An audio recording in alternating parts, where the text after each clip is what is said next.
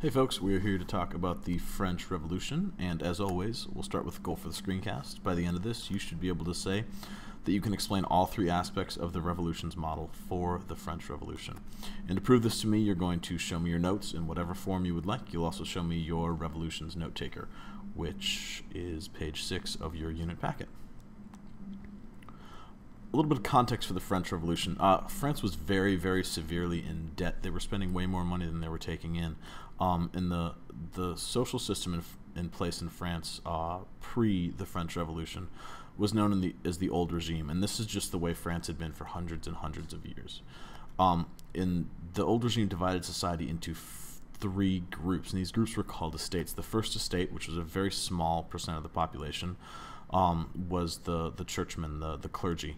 The second estate was the super rich noble folk, and then finally the third estate was the vast majority, 97% of the population, and this was everybody else. We've got the churchmen, the nobles, and everybody else. And a couple things that you should know about the old regime. First, there's your pie chart, so you can see third estate, vast majority of the population. The first and second estate owned a hugely disproportionate amount of land based on how much or what percentage of the population they were. Also, as you can see, the first and second estate owned both a disproportionate amount of land, but they also paid a tiny amount of their income in taxes. The third estate, the vast majority of France, was paying half of their income in taxes, while the first estate and the second estate were paying just fractions of their income in taxes. In terms of what France was spending all this money on, a reasonable amount, about a quarter on military expenditures, about half on payments on debt, and you can also look and see that the French king, he spent some money. We'll talk about him in a couple minutes. In addition to the unfair taxation, representation was also unfair in the old regime. The legislative branch was known as the Estates General, and within the Estates General, each estate only got one vote. That meant the clergy, 1% of the society, had 1/3 of the voting power. The nobles, 2% of society, had 1/3 of the voting power. The third estate, 97% of society, only had 1/3 of the voting power as well. So the first and second estate paid very little in taxes. They owned a disproportionate amount of land, and they had to they wielded disproportionate influence within the Estates General. There were also some other kind of more pressing problems brewing. Louis XVI was an extremely unpopular king. He inherited a huge amount of debt from his father and spent a ton of money on his palace, which was known as Versailles. If you want to see something crazy, check out the Palace of Versailles. His wife was an Austrian woman named Marie Antoinette, and there was a lot of kind of rivalry going on in Europe in this time period, and because of Marie Antoinette's Austrian roots, she was not trusted. She spent a ton of money on her clothes as well, so both the king and the queen, they put out quite a bit of cash to look good. Another thing that kind of happened that was angering people was Louis XVI finally called a meeting of the Estates General because France was bankrupt, and this happened in 1789. And the Estates General, while they had been around, they hadn't been used in almost 200 years. And the members of the Third Estate saw this as an opportunity, and they decided that each person, not each estate, should get one vote. They were trying to recapture a little bit of power in France since the Estates General hadn't met in nearly 200 years. The first and second estate decided that this was a giant threat to their privilege and locked the third estate out of the room the Estates General met in. The third estate went to a tennis court and swore a tennis court oath, or swore what became known as the tennis court oath, that they would not leave this tennis court until they had a new constitution that was more fair written up for the French people. They created the National Assembly, which was the new legislative branch, and Louis XVI soon ordered the first and second estates to join this National Assembly. As this was happening, as this kind of revolutionary upheaval was beginning to kind of bubble closer to the surface, the French citizens got very concerned about a foreign invasion, maybe from the Austrians, to try to prop up Louis XVI and Marie. And they headed to, on July 14th, 1789, the citizens headed to the Bastille, which was a prison in Paris, in order to get gunpowder and to get weapons to defend themselves. This is an extremely famous time period in France, obviously, and the storming of the Bastille is represented in many works of art. Here's one of them. Again, very chaotic. There's some death going on there. They were after guns. So the National Assembly soon began to reform France, and they passed something called the Declaration of the Rights of Man. And this was passed on August 27th by the National Assembly, and it was heavily influenced by the events of the American Revolution and the documents of the American Revolution.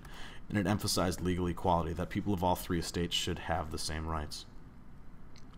As this revolutionary fervor kind of continued to bubble through France, a group of women got very angry in October of 1789 about the shortage of food that was going on throughout France. And 7,000 women marched from Paris to Versailles, the palace of Louis and Marie that was out in the country, in order to try to get food from the king. And they forced the king and queen to return to Paris from their splendid palace in Versailles with them. In 1791, Louis and Marie tried to escape from Paris in I believe it was in a horse-drawn carriage under disguise. They were caught and taken back to Paris. Whatever, random anecdote. In 1792, a constitution was written that severely limited the power of the king and gave far more power to the National Assembly, which again was far more equally, which divided the power far more equally towards the Third Estate. And in 1792, France officially became a republic, and Louis XVI and Marie Antoinette were publicly executed for their crimes against the French people in 1793. But things are about to get crazy. After the king was executed, there was a huge struggle among a bunch of leaders to try to gain control of France. One of the groups that was struggling to gain power was a group known as the Jacobins, and there was a guy, his name was Marat, he died in a bathtub, that was part of that group. Marat actually wrote propaganda for the Jacobins. And Maximilien Robespierre emerged from this chaos and came to power in France.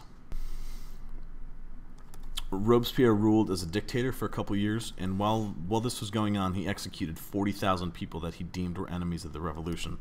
The vast majority of these were tried with little or no trial. Again, that was why Charlotte Corday ended up killing Marat, was that some of her friends were executed by information that Marat had passed on to Robespierre. Also, 85% of the people killed during the Reign of Terror were peasants, and these folks were the folks the revolution was supposed to be for. And instead of that, they end up getting killed in a disproportionate number. Robespierre was guillotined, and a guillotine is just a fancy machine that would cut off heads that was used to kill the vast majority of these 40,000 people that were killed during the Reign of Terror. And Robespierre was killed in 1794 via guillotine and was viewed as an enemy of the revolution, even by his own people. After Robespierre dies, a group called the Directory ends up ruling France for 4 years. And the Directory was just chaotic, incredibly weak. It had 2 parliaments, 5 directors. Power was split up among a huge group of people and was disliked by the vast majority of the French people. The military in France had to put down a whole ton of uprisings during this time period because the Directory and the way they were ruling was just so roundly disliked by the French people. This dude, Napoleon, the guy with his hand in his pocket, rose out of the Directory and came to power. He got to be famous as a military general and took advantage of all just the ridiculousness going on in France, this very weak government, and took power in 1799. He ruled France as a dictator until 1815 and conquered a whole bunch of Europe. However, he made a mistake that we'll talk about several more times throughout our 2 years together. He invaded Russia and ended up getting defeated by the Russian winter, but that's neither here nor there. So this was kind of a very broad stretch of time, and if you look back on the French Revolution, there were some good things that came out of it. Napoleon reformed the tax system and eased the tax burden on the Third Estate. He allowed for freedom of religion and also created a system of public education. However, there are also some cons about the French Revolution. If you look at how the American Revolution and the Glorious Revolution were revolutions that stuck, that made permanent change. The French Revolution started with an absolute monarch and ended with a dictator. So you still had an absolute leader at the end of the French Revolution. Also, just the huge amount of violence and death during the Reign of Terror was obviously troublesome to the French people. And finally, the Napoleonic Code, the set of laws that Napoleon made, actually took rights away from the French citizens. So there were some cons that went along with some of the pros of the French Revolution.